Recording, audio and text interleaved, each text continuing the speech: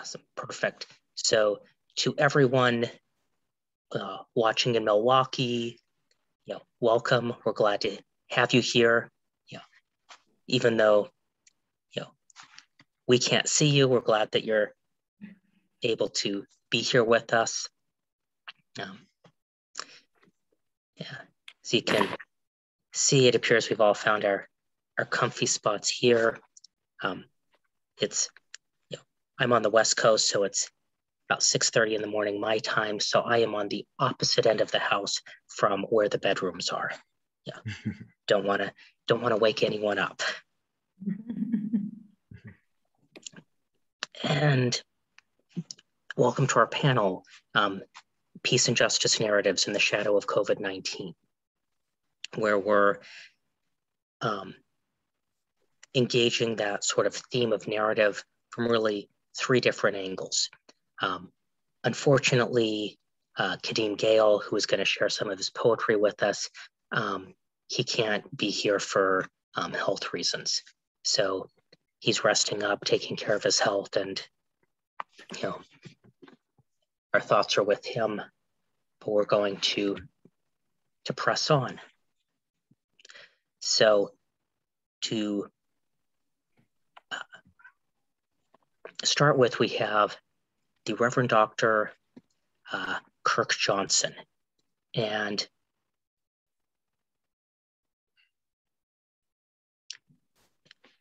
let's see now, I believe last I knew you were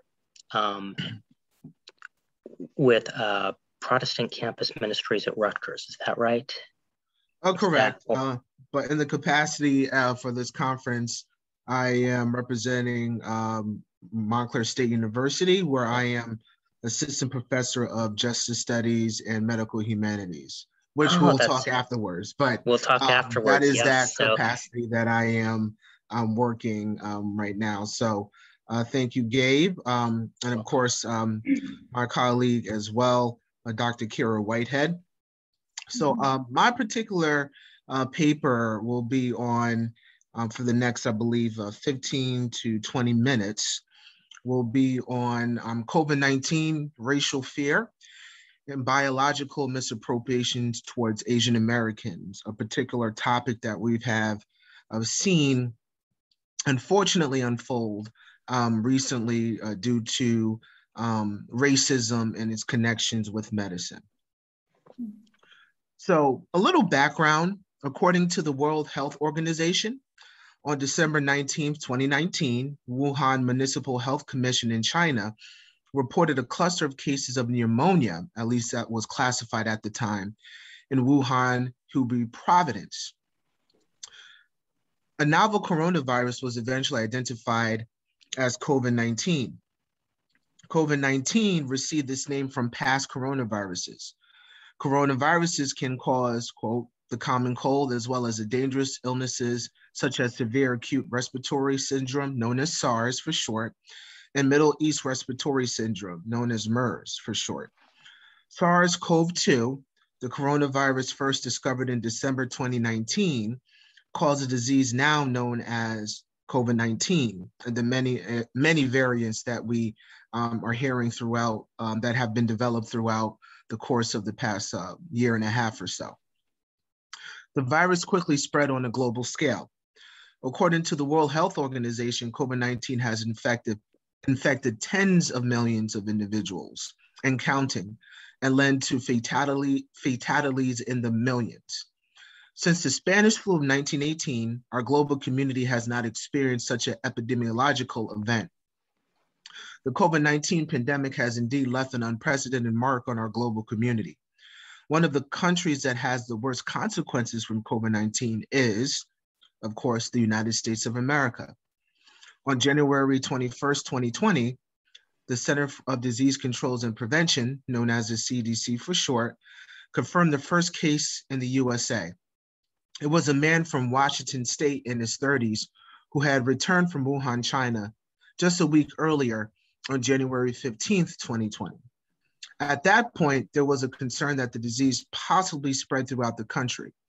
Since that first case, the Center of Disease Control and Prevention reports the USA has tens of millions of confirmed cases, and fatalities that increased by at least 6 figures. And now we have fatalities of over 700,000, unfortunately, which plateaued this past couple weeks.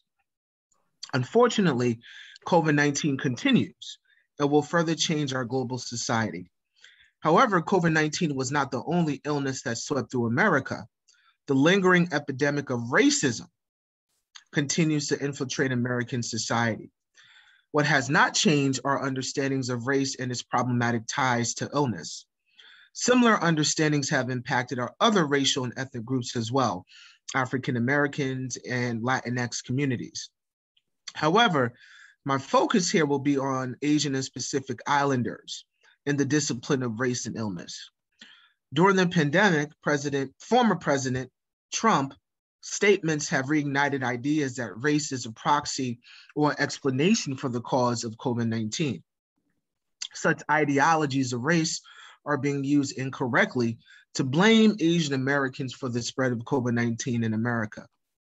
Before we review the 45th United States President's statements, it is necessary to explore the origins of race and illness ideology. These connections are rooted in the American eugenics movement. In my previous book, Medical Stigmata, Race, Medicine, and Pursuit of Theological Liberation, I mentioned eugenics was influenced by French biologist Jean-Baptiste de Lamarck and, of course, the infamous Charles Darwin. Francis Galton, Charles Darwin's cousin, created the words eugenics. There were 2 schools of eugenics, positive eugenics and negative eugenics. The school of positive eugenics asserted human breeding should be controlled to produce genetically superior human beings. And the school of negative eugenics asserted that the improvement of humanity can only happen by eliminating or excluding genetically inferior human beings. Positive and negative eugenics were implemented in America through Charles B. Davenport. Charles B. Davenport, the father of the American eugenics movement, established and directed what he called the Eugenics Record Office. Davenport redefined eugenics as, quote, the science of improvement of the human race by better breeding, end quote. To accomplish eugenics, he said, we simply apply science to the problems of a class-ridden and socially heterogeneous society, end quote. Eugenic influences like Irving Fisher, founder of the American Eugenics Society, Margaret Sanger, founder of the Planned Parenthood movement, Alfred Plotz, founder of German eugenics, Eugen Fischer, a German eugenic anthropologist, and Fritz Lenz, a German race hygienist, were all exclusively self-identified as white, Anglo-Saxon, Nordic, or Caucasian, stressing the idea of their racial superiority. Davenport established and directed the Eugenic Records Office with Harry H. Laughlin as superintendent.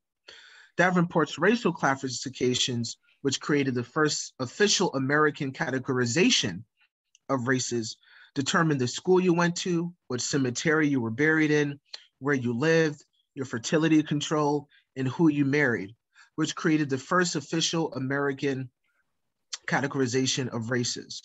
Specifically, Davenport influenced the United States Office of Management and Budget, otherwise known as the OMB. The OMB constructed the racial and ethnic categories used to collect, organize, and analyze a country's demographic data. Davenport's work, which combined his classification of race, combined with his interest in what is now known as Mendelism, suggested that race not only determined intellectual ability, but also determined human ailments and diseases. His findings were based on his inheritance and canary study, which influenced the idea of disease and intelligence being associated or connected to certain racial groups like Asians and Pacific Islanders. Davenport categorized Asians, and I quote, genetically unfit or inferior because they were less intelligent, primal, and disease-ridden, end quote. These are understandings of what is classified or described as socio-medical racialism.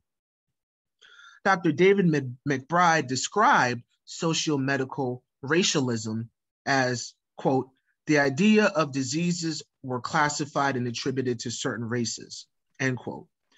Through eugenics justification, diseases and illnesses associated with certain racial groups should be treated because not only the disease affected that specific group, but it affected the entire society. Eugenic influence created social and racial classifications through pathology that included ideas of Asians. For example, journalist Iris Chang, author of The Chinese in America, A Narrative Story, wrote a New York Times article titled Fear of SARS, Fear of Strangers, mentioned that in 1875, the American Medical Association sponsored a study to investigate assertions that Chinese women were spreading a unique Chinese strain of syphilis. Though the study found no evidence to support the claim, one medical publication called the Medical Literary Journal nevertheless accused the Chinese of, quote, infusing a poison in the Anglo-Saxon blood, end quote. Also, Dr. Chang mentioned the Santa Cruz Sentinel in 1879, described the Chinese as half human, half devil, rat-eating, rage-wearing, low-ignoring, Christian civilization-hating, opium-smoking, labor-degrading, entrail-sucking sensuals, end quote.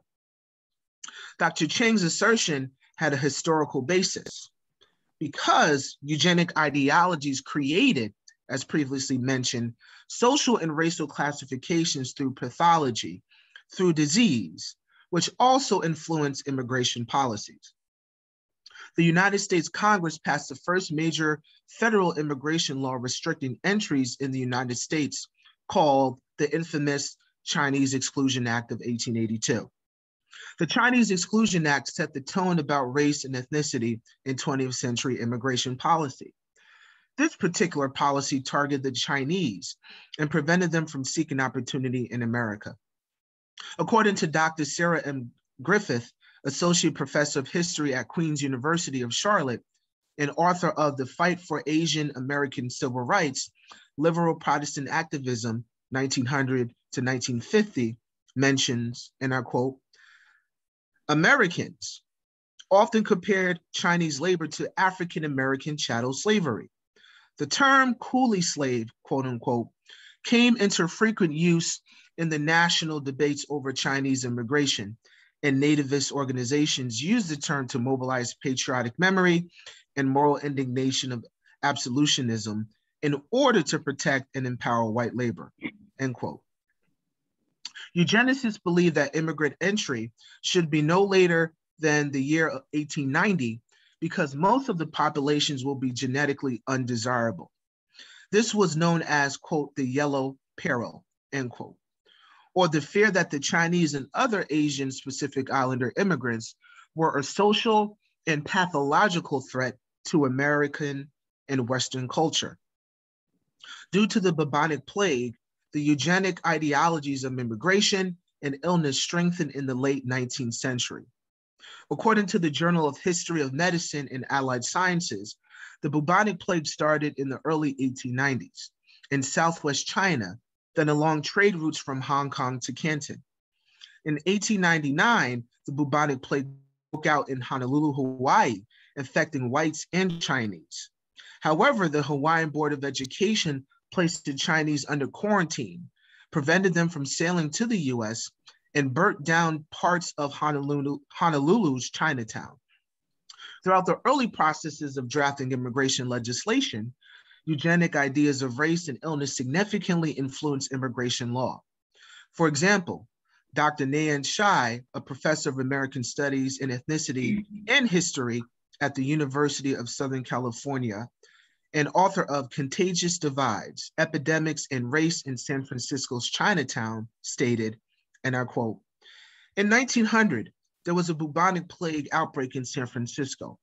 A doctor first identified the disease in a resident of Chinatown, which led to the quarantine of Chinese Americans and immigrants in the district. Yet tellingly, no one quarantined white people who had recently been to Chinatown.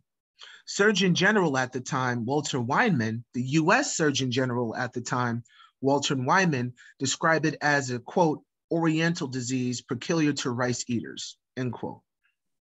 In addition to Dr. Shah's work, officials in San Francisco closed Chinatown businesses, forced Chinese residents to submit to inoculation, and cordoned off the neighborhood with a 9-foot tall fence. These actions were later ruled unconstitutional. In 1910, there was a new immigration center in Asian Island in San Francisco Bay, California. Officials claimed that the physical isolation would stop the epidemics which were prevalent among aliens from Oriental countries. At Angel Island, healthy and sick Chinese immigrants were together in close quarters, regardless of no critical care facilities. On Angel Island hospitals in San Francisco refused to admit Chinese patients. A detainee who had cerebral spinal meningitis was isolated in a tent until he died. In 1913, California, the state of California, passed the first in a series of alien land laws that denied immigrants ineligibility to citizenship, particularly targeting Asian and Pacific Islanders. It was the first generation Chinese and Japanese who were denied the right to purchase or own land in California and limited land leases to 3 years. 5 years later, medical malfeasance or medical harm and scapegoating continued with the Spanish flu. In 1918, the Spanish flu pandemic killed up to 50 million people worldwide. The name itself suggested eugenic arguments that link immigrants with disease. For example, the cholera outbreak was called the Asiatic or Asian cholera because it was first detected in India, even though it was also flourished in European countries like Britain. In 1922, the United States Supreme Court ruled on the case of Toa Ozawa versus US. Ozawa was born in Japan and migrated to the USA. He was denied US citizenship based on, quote, the naturalization law of 1790, which determined only free white persons were eligible for naturalization towards citizenship. According to the court, white meant Caucasian, and the Japanese were thereby ethnologically disqualified. In 1924, the Johnson-Reed Immigration Act passed, which provided a national origins quota system, allowing 2% of the nationality's population, with Asia being completely excluded. So you see, race was constructed to include those who were accepted as white and excluded everyone else.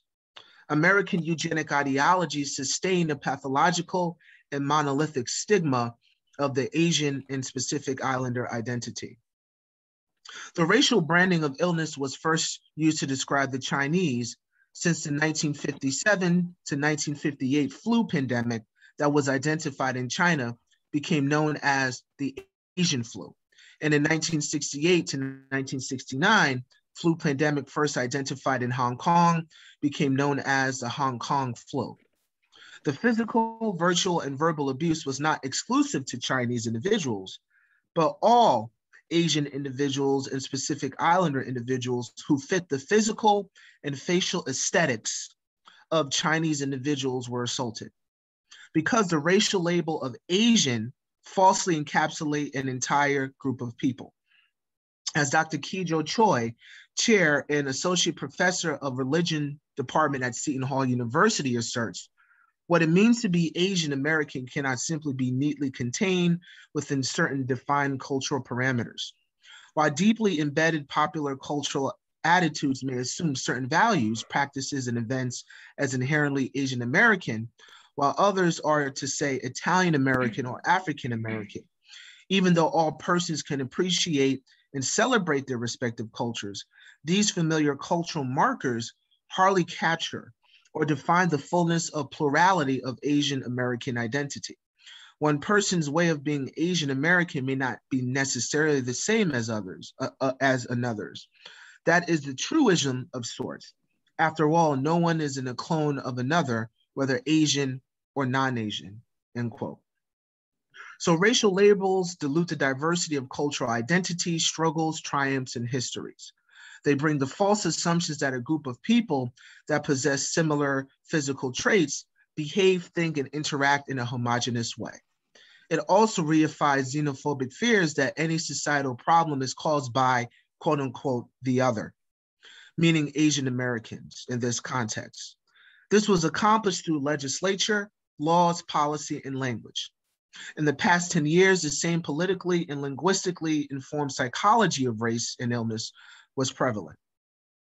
Fast forward to our current particular century, in 2009 to 2010, the H1N1 flu, if we all can remember, was first recorded in the US. It did not become the American flu, but it was called the swine flu because scientists at first thought it was like the viruses that occurred in North American pigs. Currently, we know that more extensive testing has complicated this theory. The H1N1 media coverage reported it may have come from Mexico, which bolstered immigration fears. As for smallpox, it had originally come to the Americas through European invasion. Together with other new infectious diseases, smallpox killed millions of Native Americans, also known as the first Americans. More recently, New York City was one of the most infected places by COVID-19, not just in the US, but globally. Yet most COVID-19 cases in New York City did not come from China, but it came from Europe. Geneticist Harm van Bakel at the Icahn School of Medicine at Mount Sinai and a separate team at New York University, Grossman School of Medicine, analyzed genomes from coronaviruses taken from New Yorkers. Both medical schools came to the same conclusions, despite studying different groups of cases. Oddly enough, when there are cases and events when diseases or viruses are linked to white individuals, there was no blame and backlash. Based on American eugenic history, when whites feel insecure and threatened, they can feel more powerful by blaming and victimizing others. To note, the individuals who physically, virtually, or verbally attack Chinese and Asian Americans, blaming them for COVID-19, are not all white. However, violent responses induced by racial fear was a repeating pattern by whites in US history and continuing in the 21st century.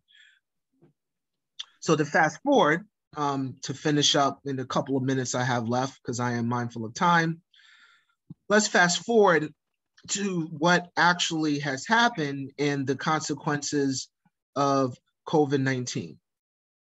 So on March 16th, 2020, there was a post or tweet on the social media platform Twitter that broadcasted, quote, "The United States will be powerfully supported those industries like airlines and others that are particularly affected by, quote, Chinese virus. We will be stronger than ever before," end quote. This instance was the first time that COVID-19 was called the Chinese virus. The tweet was made by the former US President Donald Trump.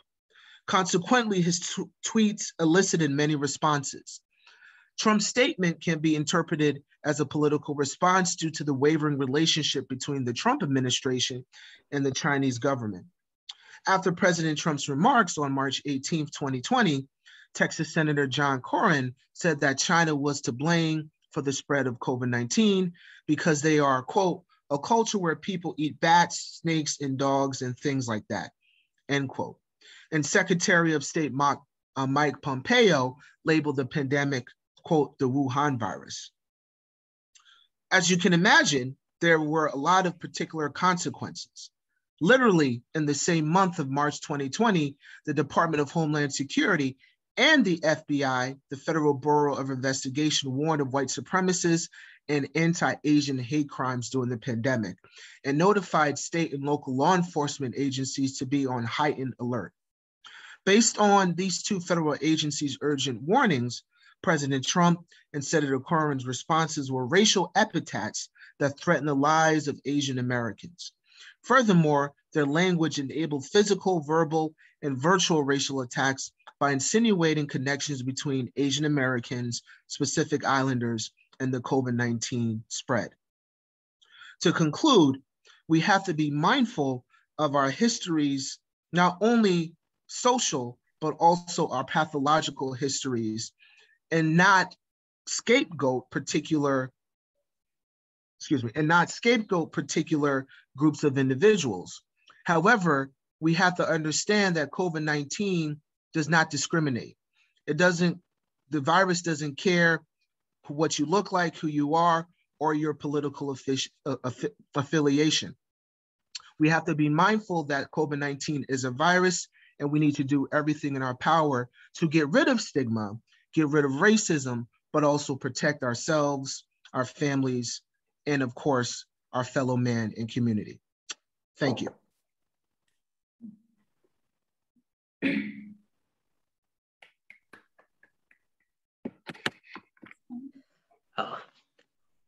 Thanks, Kirk. Thank you for giving us that, I guess we could say, historical narrative about the history of anti-Asian narratives leading up to COVID-19. I think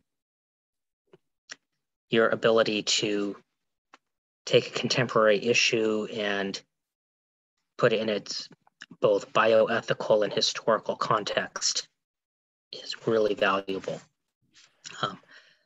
So that's the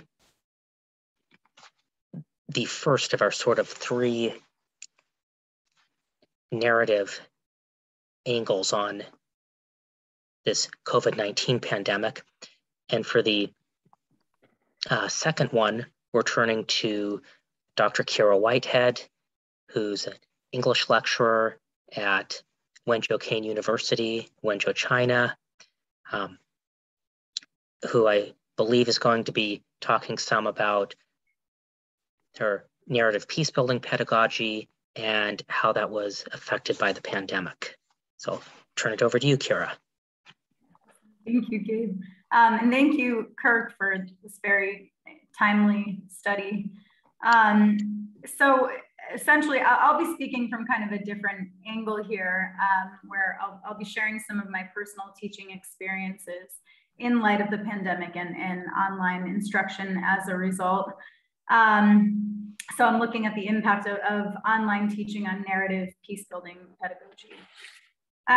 So I've spent the last 5 years working for Wenzhou-Kean University, or WKU, China, prior to which I taught at Kean University, USA. Wenzhou-Kean University is a Chinese-American run institution which was established in Wenzhou, China by Kean University, New Jersey in 2011. So WKU offers a number of majors, including English, computer science, graphic design, finance, accounting, marketing, global business, and architecture. Students successfully completing their studies earn degrees from Kean University. All students have the option to choose an English name and are required to complete coursework under the English immersion program in preparation for their major coursework taught solely in English and for prospective employment opportunities after graduation. Now, WKU prepares students for graduate school and the workforce to function as global citizens once they leave campus. And all students are required to study basic English courses in their first year of study and are required to continue the study of English in later years. Now, from 2018 on, I've acted as WKU's English for Academic Purposes, or EAP, specialist for graphic design. Now, at the outset, under this title, I was working strictly in the English department, teaching English as a second language, or ESL, under the College of Liberal Arts, creating materials for English and design instructors, classroom use, and kind of acting as a liaison between the departments. Now, since students will likely use their English language skills in a global setting, I wanted my course materials to utilize the English language as a vector for peaceful dialogue. So for several years, I've also aligned my research on peace-building pedagogy with my own classroom curriculum and the materials I've been creating for my EAP work, using the ESL classroom as kind of a microcosm for peace building. And in so doing, and specifically for my ESL classes, I built lesson plans designed to facilitate peace building in the ESL classroom through storytelling, utilizing literature and the arts. I then sort of bridged a connection between my peace building pedagogy for ESL and my EAP work for design, extending my peace building research to design students as well. In some ways, this was a seamless connection to make, as design is considered storytelling. And as a result, I requested and was approved to teach strictly design students for all of my ESL classes. Now, because of the work I was doing with the design students, I then joined the design department under the same role as EAP specialist in 2019. So rather than working under the English department now, I've been teaching design classes under the design department, geared toward enhancing students' design-specific English skills. So again, as much of my research has been on peace-building pedagogy specific to the ESL classroom and to the arts, I then combine that research with design pedagogy for my EAP work and design classroom curriculum. I then integrated the materials I created through my EAP work into the classes I've been teaching in the design department, which also further developed the work I've been doing as EAP specialist. So in other words, since working in the design department, I've begun to use the design classroom in place of the English classroom as kind of a laboratory for adapting and expanding my peace building pedagogy research, while merging it with my EAP work and design class curriculum. However, the pandemic altered these plans further when my curriculum was put to the test in an online platform, of course. So originally, as mentioned, when teaching and integrating peace building pedagogy in the English department, I was really focused specifically on storytelling through literature and the arts. In this interdisciplinary literature and the arts-based classroom, I encourage students to kind of weave a world of connections for themselves where culture and community develop deeper meaning and become defined by relationship through communication and comparisons. Now, my classes encourage cultural and self-expression through a student-centered method, while acknowledging common cultural misconceptions that occur in the classroom. I sought to encourage ways of establishing relationship in the classroom while recognizing the inhibitors of intercultural connection and communication as well. My intention was that through intercultural understanding and student autonomy, the classroom would kind of prepare students for global leadership after leaving WKU. Now, in my ESL classes, students engaged in a number of literature and arts-based activities to facilitate interaction. So they wrote poetry, letters, songs, film scripts, creative fiction, nonfiction. They acted, sang, danced, listened to folk tales from around the world, and shared stories and learned about other cultures and lifestyles. As of course, learning a second language also means learning about people's concerns, attitudes, feelings, challenges.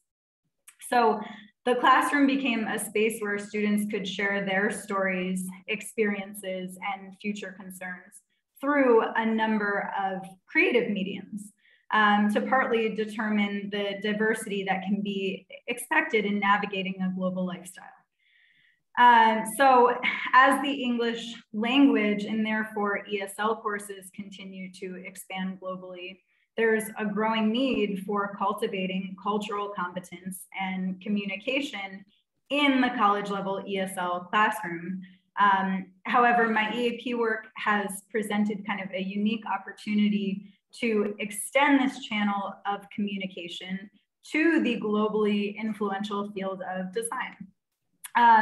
So once I began kind of merging my ESL curriculum with my EAP work and teaching in the design department, I utilized similar activities to encourage effective, constructive, and peaceful communication through design. Now, design is communication, and innovation is a key quality in any effective design. So utilizing the course to encourage broad-minded, autonomous learners turned out to be kind of a natural transition from my ESL courses. However, given that my courses are inherently hands-on and interactive, the pandemic certainly posed its challenges in then adapting those materials to an online setting. Though in the same token, the pandemic also posed an opportunity for considering the ways in which designers can respond to global crisis. So when news first started coming out about the severity of the virus, I was home in the US for winter break, preparing my intro to design and visual culture course to be taught in the spring of 2020. This course introduces design as a creative medium. It's essentially an investigation into the global and influential role design holds in shaping identities of the world's cultures and lifestyles. Throughout the semester, we explore advertising design, architecture, graphic design, industrial design, and interior design. And at that time, of course, I was preparing to teach face-to-face, like many of us. It wasn't until nearly the end of our break that WKU decided to go online for spring semester, leaving our instructors, like many others around the world, scrambling to begin navigating the online setting. So we had a week to complete a Blackboard training course and work with a course designer to adapt and upload all of our materials online. So alongside completing the Blackboard training, I began adapting my materials to suit the online setting, yet realized that there was now an opportunity and kind of another element here to be integrated into my course, and that is the designer's role in responding to global crisis. Hence, the underlying question throughout our semester kind of became, what is the designer's role in response to global crisis, and how can that response help to facilitate peace building? So the first challenge was to determine how to adapt these materials created for a student-centered interactive environment to an online setting. And the second was to encourage students to consider the pandemic, this added layer of our course, in its relation to global design and visual culture. So several questions came to mind before, throughout, and at the end of the semester. At the outset of the semester, I thought about the potential benefits of online instruction for an unconventional peace building model specific to design and English language. I also considered how best to utilize the online setting to enhance my curriculum. During the semester, I considered ways in which I could improve the use of our discussion forum to engage student participation.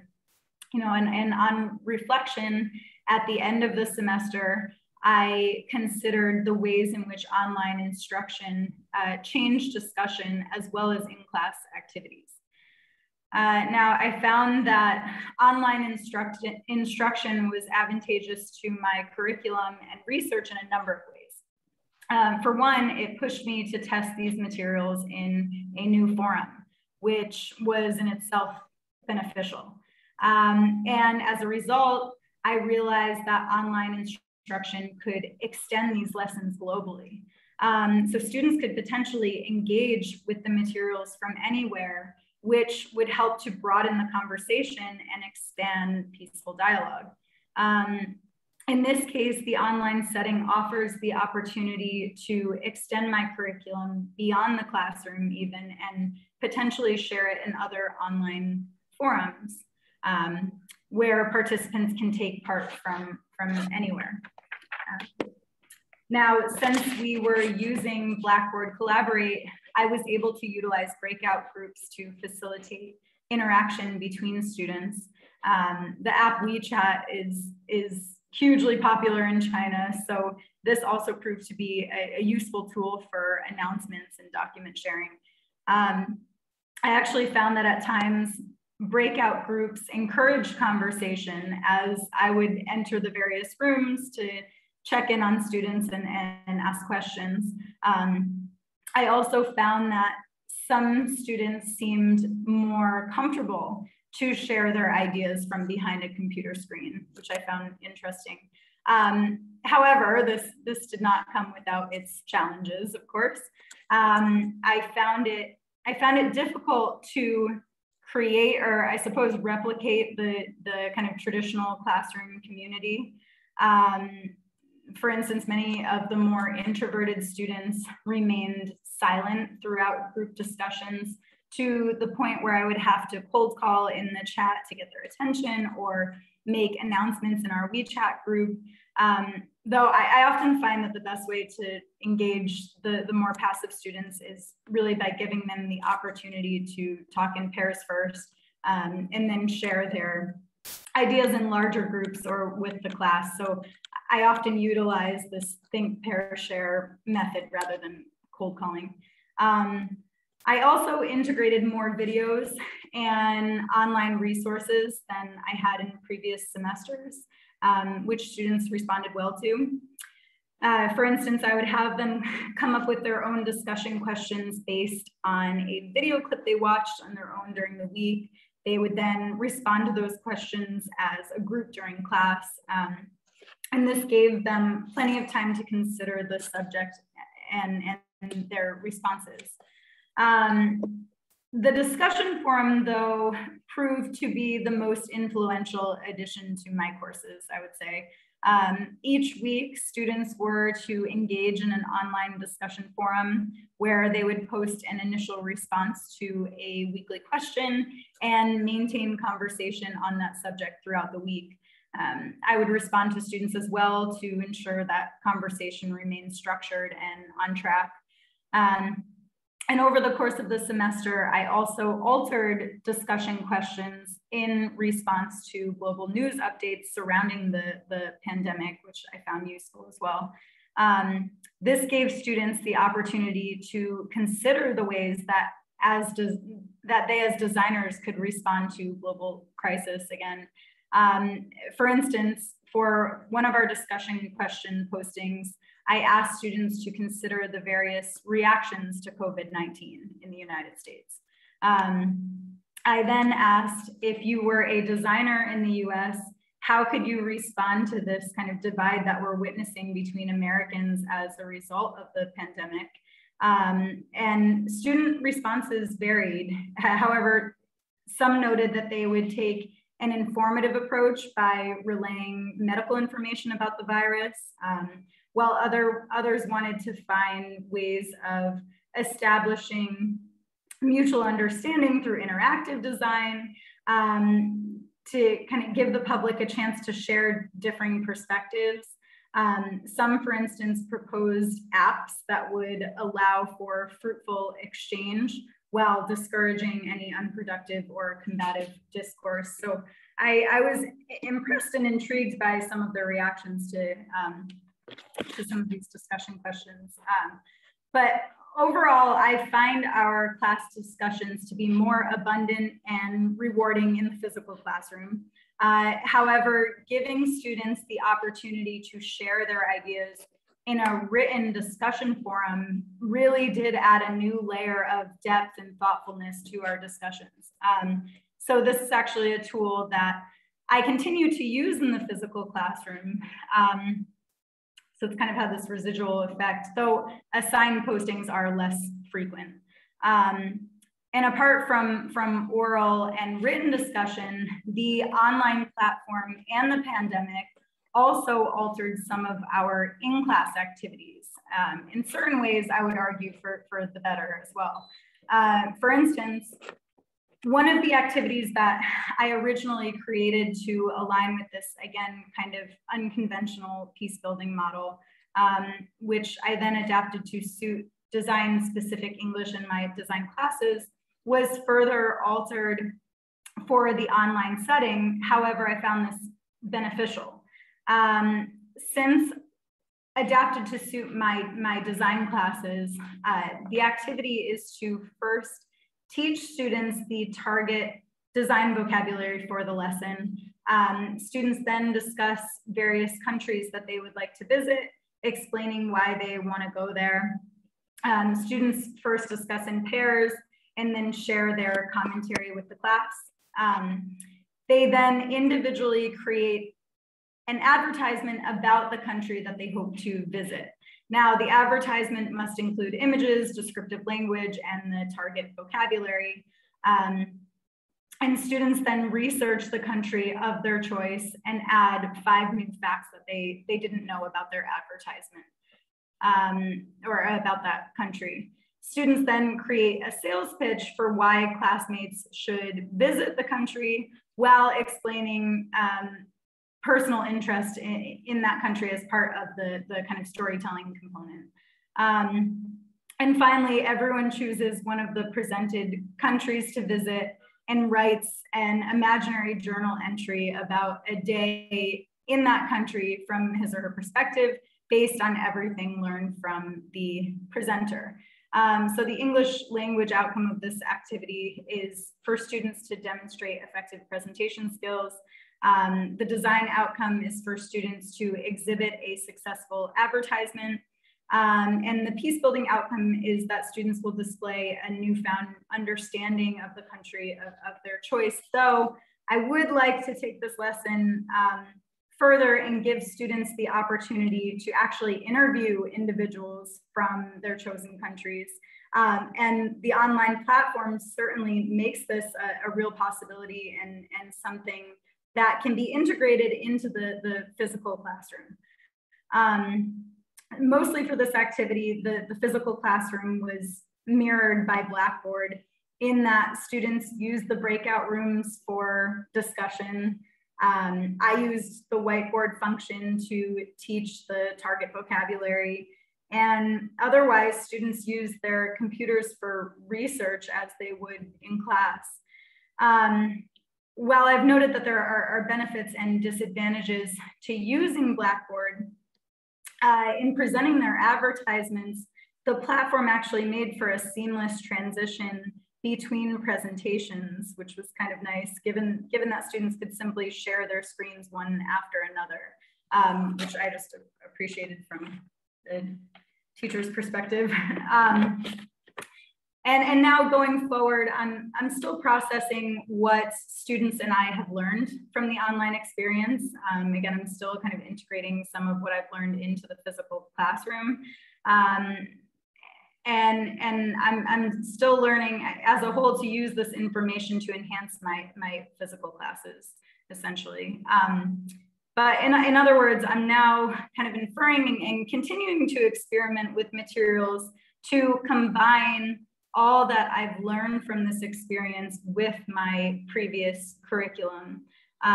So this study is a work in progress as I move forward with my research and course development. And that's...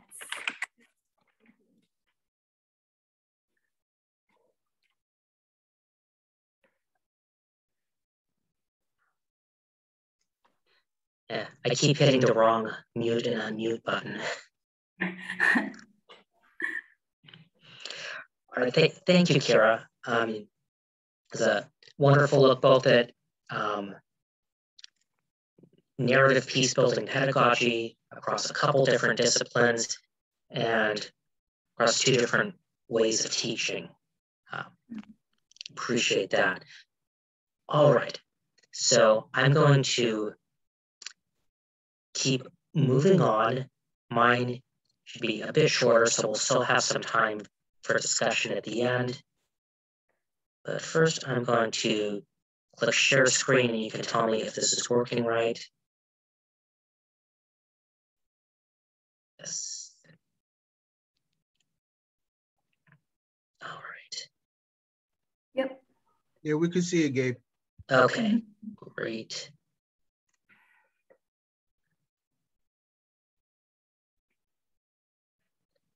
And there we go. So now she'll have to, okay, wonderful. And now since I'm using my computer screen for the slideshow, I'll be looking on my phone for my script. And this, basically, I'm looking at a Grimm Brothers fairy tale called Godfather Death, or the Grimm Brothers version of the fairy tale, and walking through that because I find that sometimes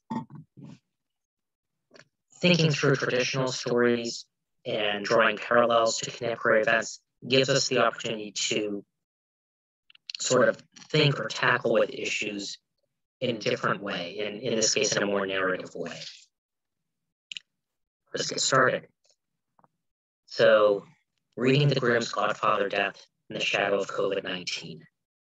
So the fairy tale starts with a poor father looking for someone to serve as godfather for his infant son. He is a poor man with many children, so financial support from a godparent is the man's best hope for looking after his youngest child's needs. Think of it as the 19th century equivalent of running a GoFundMe campaign to pay for your medical treatment. First, God approaches and offers to serve as godfather. God doesn't meet the latter's standards. The new father complains, "Give to the poor and let the rich starve." Or sorry, you give to the rich and let the poor starve. That got that backwards there. Now, the bourgeois Grimms appended this disclaimer. "Thus spoke the man, for he did not know how wisely God divides out wealth and poverty." So, replace God with Adam Smith's invisible hand. This line could have come from an economics textbook written by an orthodox capitalist, many of whom have indeed replaced God with the invisible hand. So this editorial interjection at the very beginning of the story is the first place I find a parallel with our COVID-19 pandemic. So you see, I spent about half of this year without an Amazon Prime subscription. Then I wanted to watch the NBA Commissioner's Cups. I'm going too fast. Then I wanted to watch the WNBA Commissioner Cups game, Commissioner's Cup game, and that was that. But I made the decision to cancel my subscription in late March 2020, after Amazon fired Chris Small, a warehouse worker who led a strike protesting unsafe working conditions. Shortly thereafter, leaked meeting notes revealed that Amazon's senior vice president and general counsel, David Zapolsky, advised, "He's not smart or articulate. And to the extent the press want to focus on us versus him, we will be in a much stronger position than simply explaining for the umpteenth time how we're trying to protect workers." Now, Zapolsky was able to self-isolate and work remotely. He was clearly convinced, though, that his perspective was superior to that of someone in the trenches with their life at risk. This white-collar disdain for the person and concerns of a blue-collar laborer uncomfortably echoes the Grimm brothers' editorial rebuke of the poor father's criticism of poverty and inequality. Let me just add that pre-COVID, Amazon considered Chris Small sufficiently smart and articulate to put him in charge of training new warehouse workers. So he was clearly smart enough to be given that responsibility. Now, I'll also add that Mr. Small is African American, whereas Mr. Zapolsky is white, but I'll let you decide for yourself whether the latter's remarks carry any trace of implicit bias. Also, according to An April 2021 Bloomberg News article, Mr. Zapolsky's total compensation from Amazon for 2020 was $17.2 million. Meanwhile, a June 2021 New York Times expose of Mr. Small's former warehouse reads like something out of a dystopian novel. We've barely gotten into the fairy tale, though, just as we had barely gotten into the pandemic when Chris Smalls was fired, so let's continue. Following the poor man's rebuff of God, the devil approaches and offers to serve as godfather. The man doesn't approve of the devil either, complaining, "You deceive mankind and lead them astray," like anti-vax propaganda. Since this rebuke challenged neither the Grimms' piety nor the prevailing socioeconomic order, this time they felt no need to editorialize. Finally, Death approaches, declaring, "I am Death who makes everyone equal." This sounds much better to the poor father, who replies, "You are the right one. You take away the rich as well as the poor, without distinction. You shall be my child's godfather." This is an interesting thought. Everyone dies, but death should be fair. No one should be put at unreasonably greater risk than anyone else. We've fallen short of this during the COVID-19 pandemic, both pre- and post-vaccine. Pre-vaccine, blue-collar workers and medical workers were disproportionately affected. Over the past several months, there have been numerous headlines about restaurants struggling to find employees, but food service was one of the heaviest hit industries.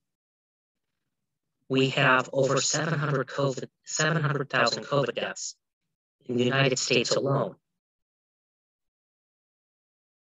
Many of those former food service workers aren't returning to the workforce, because they're dead. Others aren't returning because they've seen too much death. Also, due to the legacy structures of racism, people of color are particularly concentrated in the affected industries, and thus were especially hard hit in 2020. Post-vaccine, the inequity is global rather than local. At this point, anyone in the United States who wants to get the vaccine can do so, and for free. Vaccination rates are now suppressed by politically motivated misinformation, resulting in a 2021 remapping of who is hardest hit. The global situation, however, is different. I'm sure we all remember the headlines from earlier this year about how hard India was being hit because they didn't have access to enough vaccines. And a couple months back, I saw a chart of global vaccination rates, with highest rates in blue and lowest in red. All of Africa, shades of pink and red. That wasn't due to resistance, it was due to unavailability. While vaccine distribution prioritized the so-called First World, formerly colonized nations had to wait while they were ravaged by the disease. This is not the justice promised by the fairy tale, where death treats everyone equally. But the fairy tale, as it turns out, has a response to this. When the son grows up, he becomes a doctor. That sets him up in the profession by giving him a medicine that can cure anyone who is curable. He warns the young doctor, though, not to administer treatment if death waits by the foot of the bed. The godson breaks this rule twice, first for a king and next for a princess. Each time he has the sickbed turned around so that death is by the head of the bed, not the foot. Now, death lets the godson off with a warning the first time, but the second time, the consequences are more severe. Now, you might remember that in October of 2020, a certain world leader came down with COVID-19. A leader who had repeatedly encouraged large gatherings in the service of his re-election campaign, recklessly putting himself and others at risk.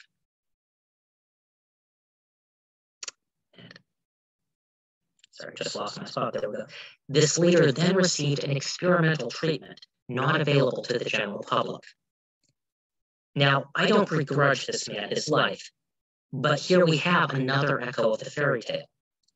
The same medical treatment should be available to everyone. Death is clear on that, but the young doctor bends the rules for the wealthy and powerful. So what happens after the godson's second offense? Well, death drags him down into an underground cavern filled with innumerable candles. Each candle represents a human life. Then death points to one candle, nearly burnt out, which he explains is the doctor's own candle. Godson begs his godfather to light him a new candle, thus extending his life. But the story closes with this. Death pretended that he was going to fulfill this wish and took hold of a large new candle. But desiring revenge, he purposely made a mistake in relighting it, and the little piece fell down and went out. The physician immediately fell to the ground, and he too was now in the hands of death. So that is the fairy tale warning. As a teller of parables once declared, let those with ears to hear, hear.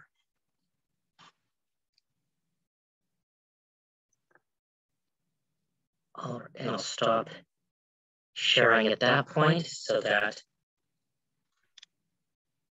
that's the end of my presentation. And we now have about 25 minutes left for discussion. So let's open it up. I see looks like a hand from Dave Riley. So why don't you start us off, Dave? Go ahead and unmute so we can hear you. Hi, that was actually just applause. I appreciated your presentation. Oh, thank you. Thank you. I appreciate that. So, yeah,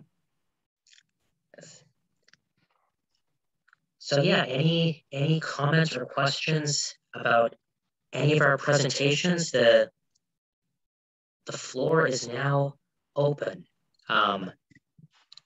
People who are on Zoom, go ahead, unmute if you have anything to say, and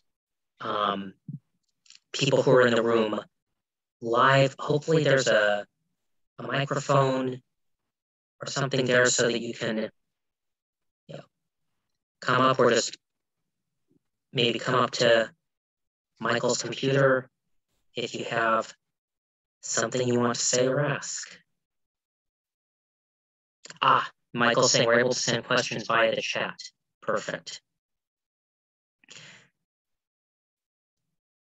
Perfect. So I'll pop the chat open and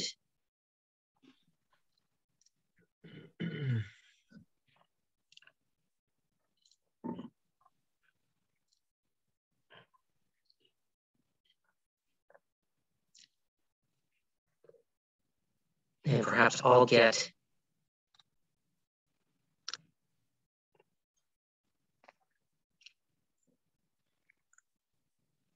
things start. Well, here we go.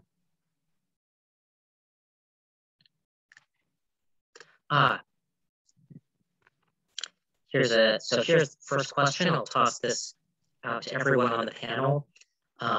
There's a question here about how the larger COVID reality has changed the politics of self, specifically how people understand their own role in the community and family. So,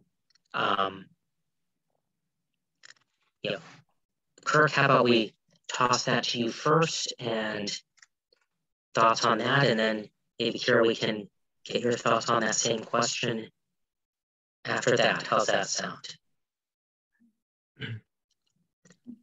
Open a follow-up to quote the person in the room. How did/does COVID change how we understand ourselves to be part of or outside of communities of health, of death? Right. Well, I don't think COVID changed anything. I think it really just revealed who we are. We live, especially in our American context, we live in a highly individualistic society. At times that we forget that we are a country, we are a community, right? And, the notion of individual rights in a lot of individuals' eyes supersedes the overall good of the whole, right?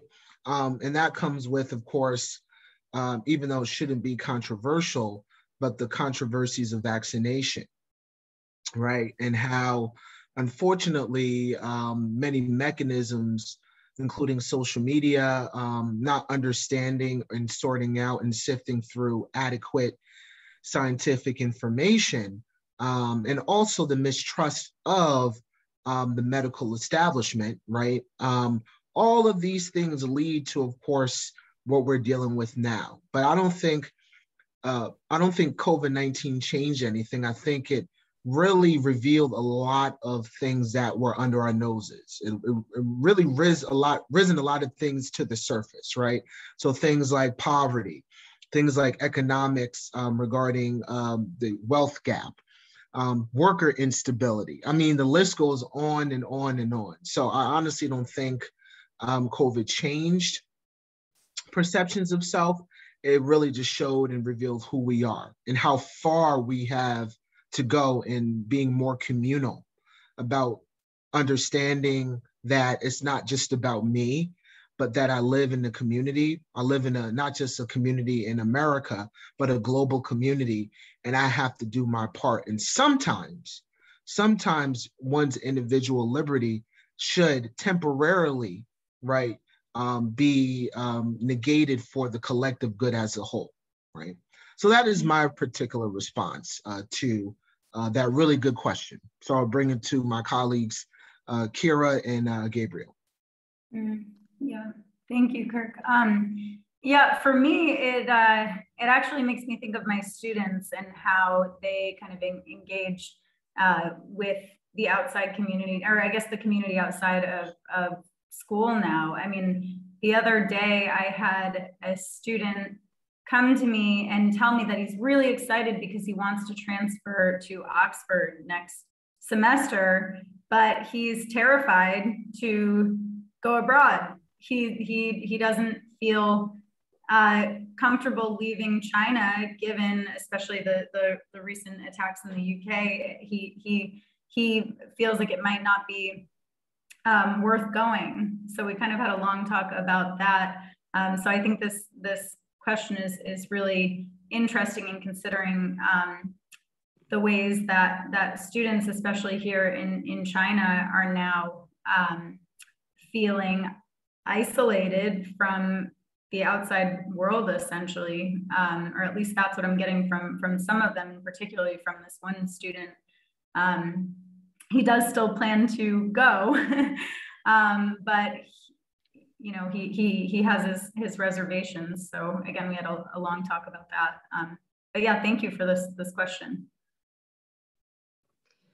And it's interesting, and I think we're all answering the question at, I guess you could say, different scales, if you will, because of course, Kirk sort of addressed his answer to the national scale, Kyra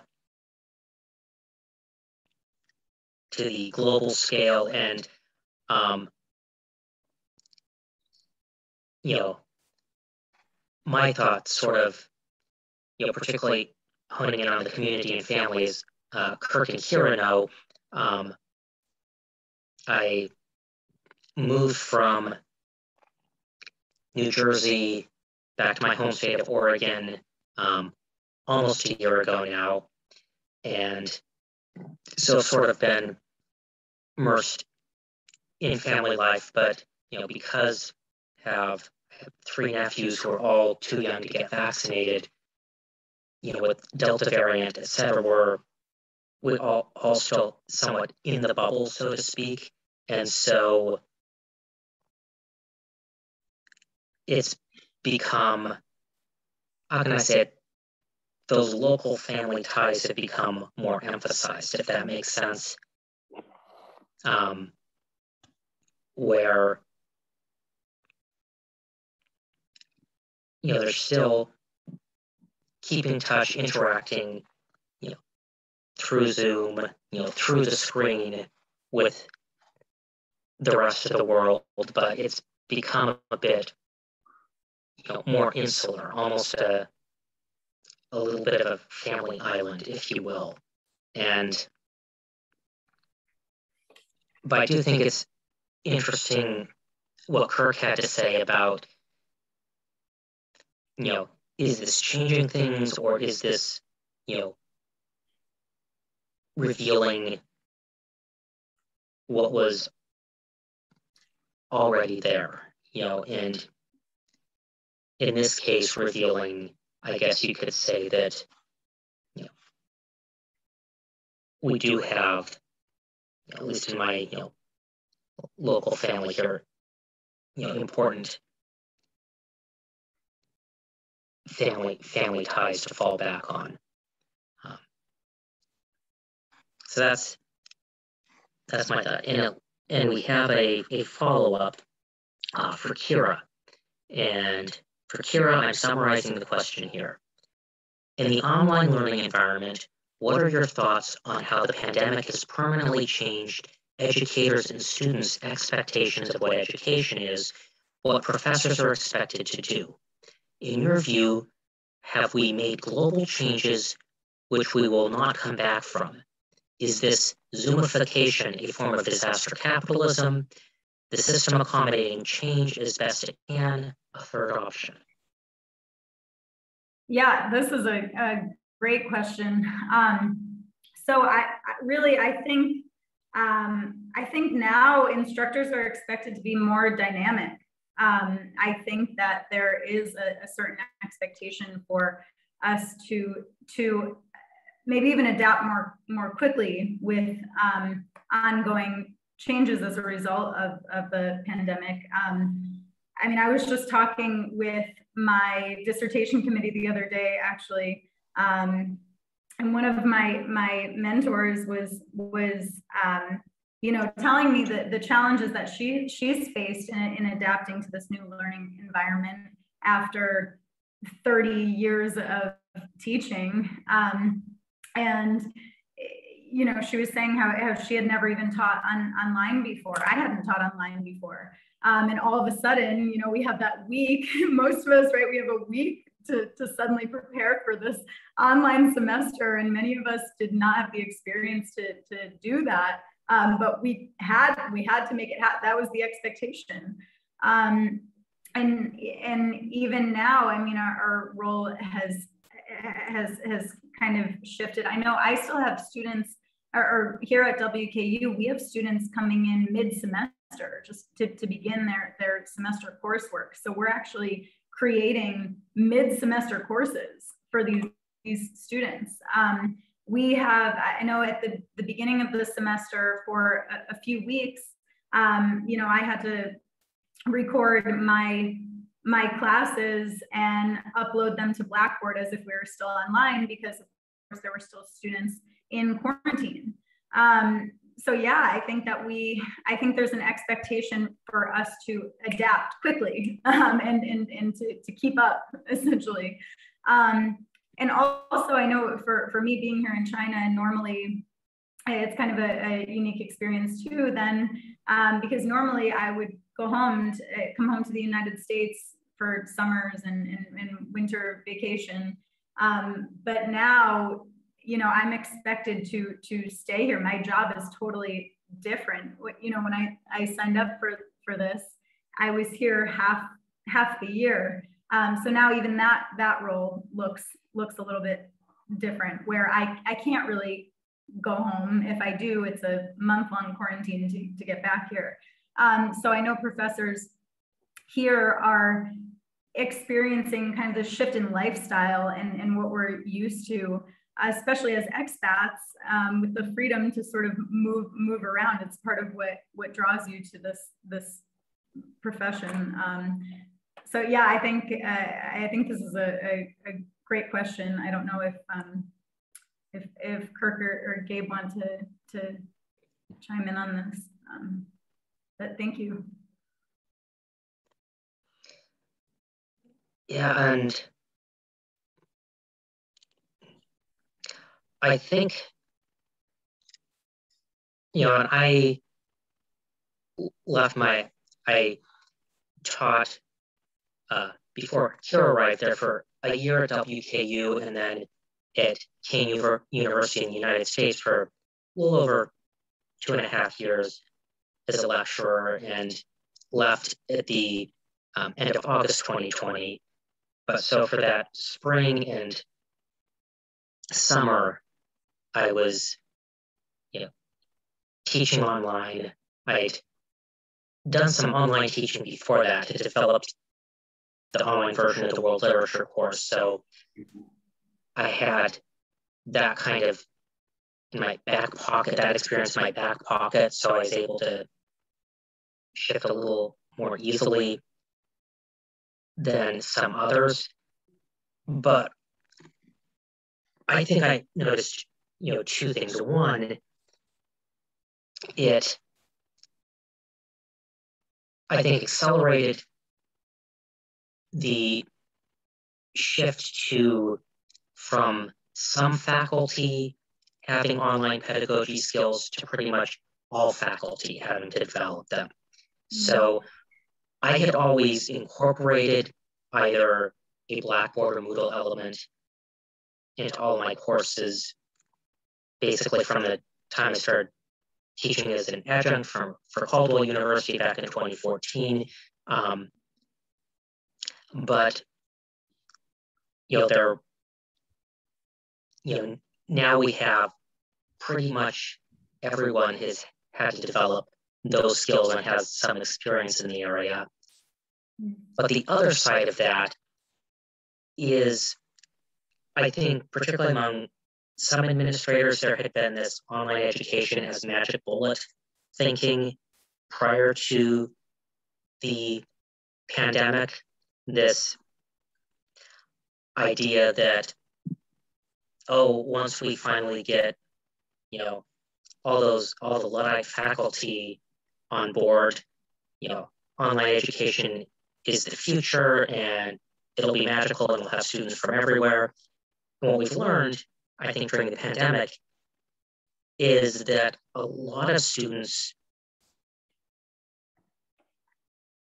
have a strong preference for at least some of their learning being in person. And I think that's one reason why sometimes too quickly and unsafely you've had campuses push to go live, is that we've learned that the in-person experience is always going to be part of the educational ecosystem, because the appetite for fully online learning is smaller than some people have been assuming.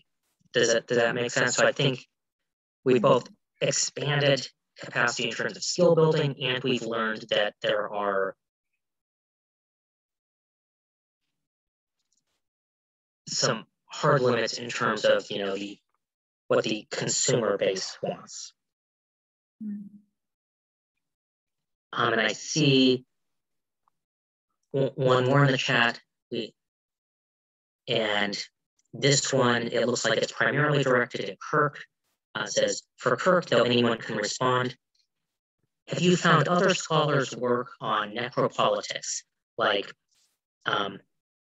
And I apologize if I mispronounced that, M-B-E-M-B-E, Membe, is that right? Right. Okay. Useful in thinking through your questions. How is what you're seeing different or the same from Membe, Foucault, or others who wrote about biopolitics/necropolitics and the ability of state power to dictate who can live and who can die?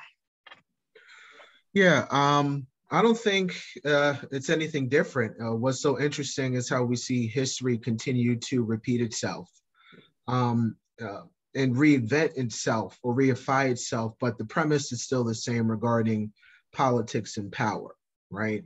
So in regards to what I talked about with COVID-19, and again, of course, the racial appetites of Asian and Pacific Islanders, right? This is, that's why specifically I went through the history, because this is nothing new within our American context. So to use Foucault regarding, the clinical gaze, right? The looking down on individuals, right? That is very much part of the American psyche in regards to the other, those individuals who are deemed as the other, immigrants and communities or people of color and indigenous individuals as well.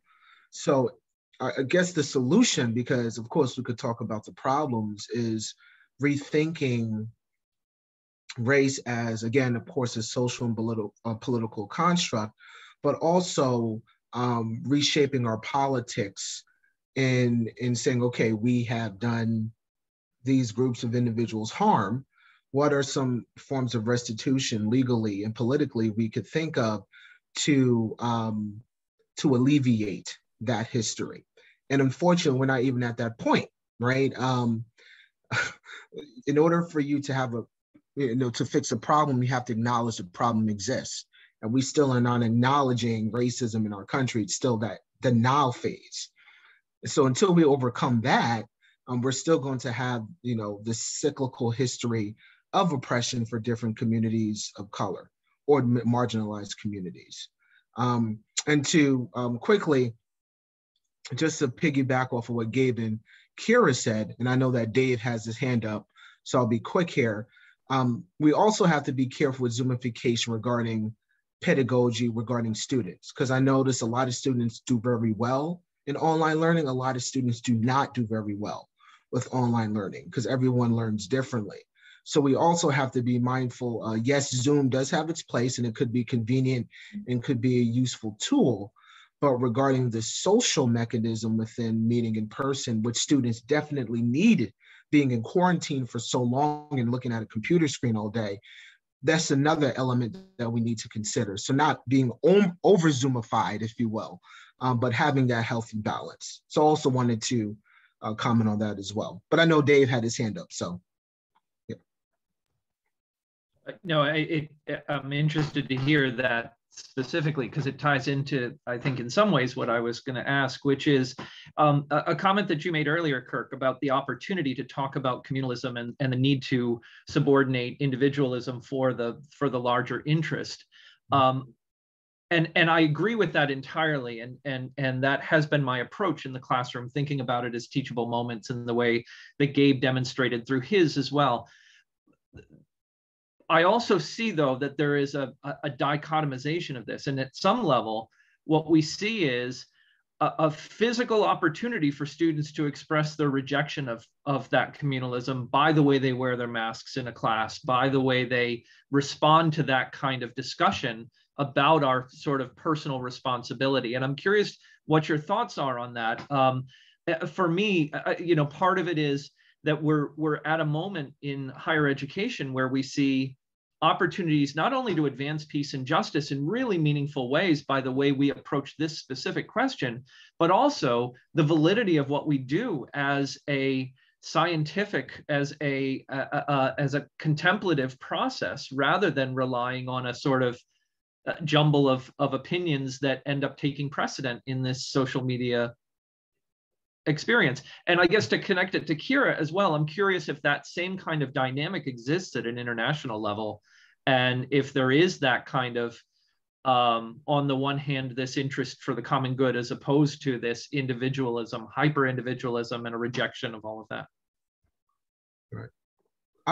I digress to Kyra, so she has the opportunity to speak, and then I'll respond afterwards. I might need a second to think too, actually. So do you want me to go real quick and then? Yeah, you can go. Okay. Yeah. So quickly, I think that again, it's a dualism, right? There's a dichotomy here. I think one way we could start is rethinking, and this is a huge issue, rethinking, or should I say, decolonizing curricula, right? Which is so centered and Eurocentric that it kind of negates the learning and individualism of students, particularly students of color.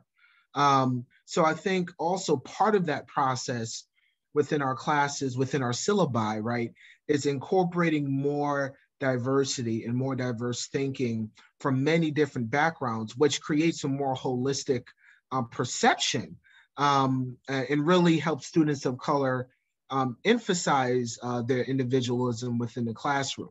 So that's one particular, there's many different ways, but that's one particular where I think that we could really help in the communal good, if you will. So I'll stop there because I know it's 11 a.m. and I want Kyra to, or 11 a.m. my time, excuse me. I'm on the East Coast. But go ahead, Kyra. Yeah, well, I think that this is part of what I'm trying to do in my own courses, in just sort of getting students to share their own individual perspectives on, again, global issues and things like this, but to also listen closely, to give their classmates the opportunity to speak and share as well. There's 56 different ethnic groups in China, so you might be surprised at how diverse some of our classes can be too. So just giving each of those students, the platform to share their own personal experiences, I think helps to create this kind of community mindset as well. Yeah. Gabe, did you want to add to this? Just gonna say, actually, I think that's probably a good place for us to end. It's right about time. Oh, see Michael saying in the comments, thank you all. Lots of heads nodding. So to the people who are, both the people who are here on Zoom and who joined us from Milwaukee, thank you for joining us on this panel. And I think that's a good place to close and let everyone get to the break before the next session.